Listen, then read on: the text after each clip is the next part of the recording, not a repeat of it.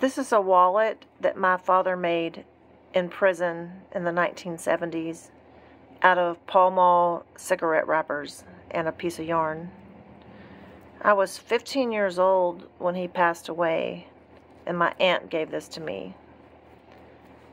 And I'm almost 52, so I've had this a very long time. But look, you can put pictures in it, your ID, you can put your money in there. And I'm amazed at how it's held up over all these years. You can tell the yarn is still together. I figured it would be dry rotted by now, but it's still in good shape.